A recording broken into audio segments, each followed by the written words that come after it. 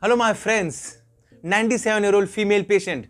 When I went to the visit, I saw that she was very much in semi-conscious state, drowsy state. She was not able to even open her eyes. But on examination, I saw that black liquid is coming out from the nostrils, black water liquid.